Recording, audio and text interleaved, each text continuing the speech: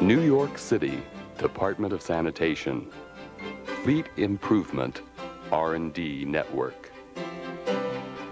These trucks collect about 26,000 tons of garbage a day and, as necessary, sweep, salt, or plow 6,000 miles of city streets. But in 1978, the Bureau of Motor Equipment, responsible for all these machines, was floundering. Nearly 1 of every 6 trucks on the streets broke down during daily runs. As much as half of the entire work fleet was out of service on any given day. With a crisis in service developing, the Bureau's management announced a 3-part challenge to its 1,200 employees and suppliers. 1.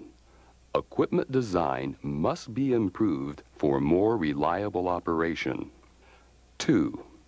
More effective procedures in preventive maintenance must be instituted. 3. Repairs must be completed more quickly and efficiently.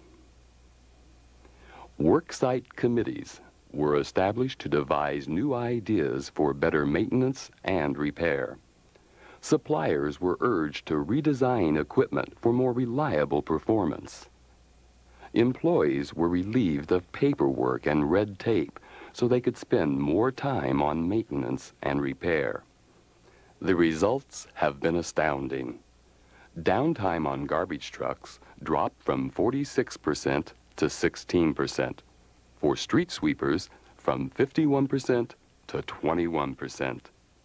The number of engines needing rebuilding declined from 230 in 1982 to 73 in 1991.